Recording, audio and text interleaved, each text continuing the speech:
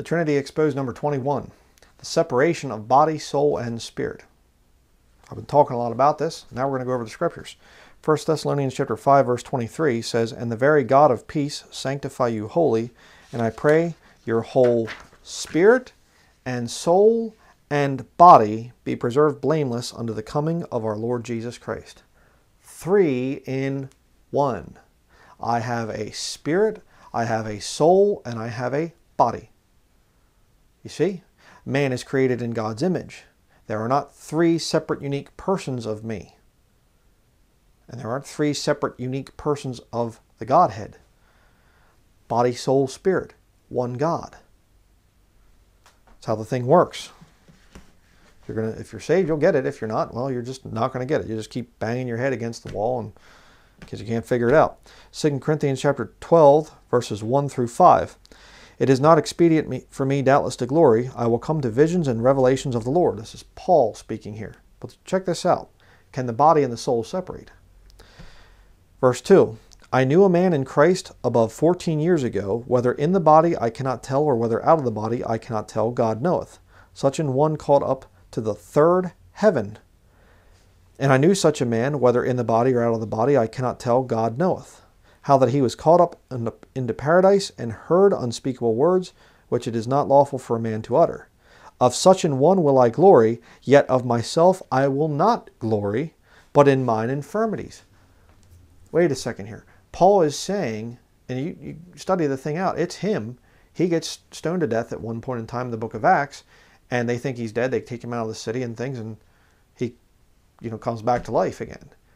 He's the one that went up there and saw that. And yet he's saying, of such an one will I glory, yet of myself I will not glory. Almost like Jesus is saying, my Father is greater than I. The soul up there is in a greater position than I am here, in other words. You see how that thing works? But Paul gets up there and he's walking around and he's looking down and he's going, okay, I can feel my hands. I can go like this and I can feel, but I can't see anything.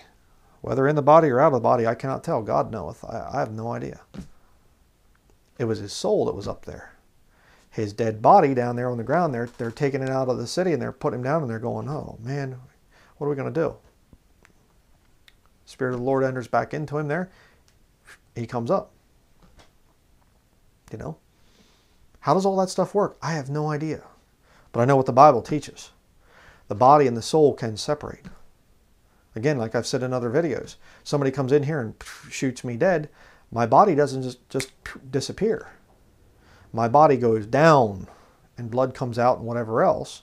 And they go and they bury me, Okay. Well, does that mean my soul is there in the body and my spirit? No, they've gone. They've left. That's why Jesus dying on the cross, and he says, Father, why hast thou forsaken me? The soul left. And then he gives up the ghost. The spirit leaves. But they were all part of him, you see. But here's another part to it. Romans chapter 7, verse 22 through 25. "For I delight in the law of God after the inward man, his soul. But I see another law in my members, his flesh." In other words, warring against the law of my mind. Again, referring to the spiritual there, the soul. It's like the law of his mind. "And bringing me into captivity to the law of sin, which is in my members," the body of sin. "O wretched man that I am, who shall deliver me from the body of this death?" The flesh.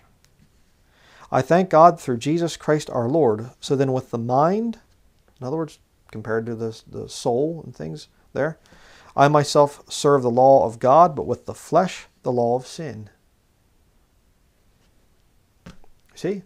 Can the body and soul and spirit and things have separation and whatnot? Yeah. We don't quite get it like the Lord does, but there can be that separation there. We can't do this just at will, It doesn't work that way for us. We're not God.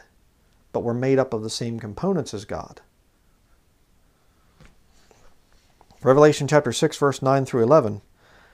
"And when he had opened the 5th seal, I saw under the altars the souls of them that were slain for the word of God and for the testimony which they held. And they cried with a loud voice, saying, How long, O Lord, holy and true, dost thou not judge and avenge our blood on them that dwell on the earth? And white robes were given unto every one of them, and it was said unto them, that they should rest yet for a little season, until their fellow servants also and their brethren that should be killed as they were should be fulfilled. You wait a second here. Souls, you can see them when you get to heaven? Well, then could it be that the one on the throne that's sitting there is the soul of the Godhead, God the Father on the throne, and Jesus Christ the Lamb comes up and takes the book out of his hand? The body. Absolutely. Absolutely. It's perfect description. It's not two separate beings up there. It's not two separate persons with their own body, soul, spirit, body, soul, spirit. That's heresy. Completely unprovable from Scripture. What I'm saying is proven fact. Whether you like me or not, whether you think I'm crazy or whatever else, this is what the Bible teaches. Plain and simple. Ephesians chapter 2, verses 4 through 6. But God, who is rich in mercy, for his great love wherewith he loved us, even when we were dead in sins, hath quickened us together with Christ. By grace ye are saved, and hath raised us up together, and made us sit together in heavenly places in Christ Jesus. Again, I've talked about this in other videos, but it's just so central to understand. Our soul, there's already connection where we're seated in heavenly places in Christ Jesus right now. And I have no idea how that works. I know that there are days when I see something really bad happening, and things are bad happening in the world, whatever else, and I just feel down all day. And I've said to many times, people I preach to and things, when you feel that way as a Christian, that grief and just, you're feeling what God's feeling. We have a spiritual connection, and we can't understand all that. But I can say that my soul is greater than my body of flesh. I struggle with this body of flesh, with the desire to sin. But my soul in there, the law of my mind, where I'm thinking about the things of the Lord and remembering the scriptures and things, there's a constant war, there's a constant friction there. And again, most of these Trinity people that I've known and I've had dealings with, they don't believe in being born again. They've never experienced a new birth. Changed life after salvation is a heresy to them. They don't know anything about being born again. So they don't feel that friction there between the body and the soul and the spirit. They don't feel it. So to them, to understand the Godhead, how it works, it's foreign. It's a foreign concept to them because their flesh is totally in control and they see no reason to change that. Better be careful who you listen to.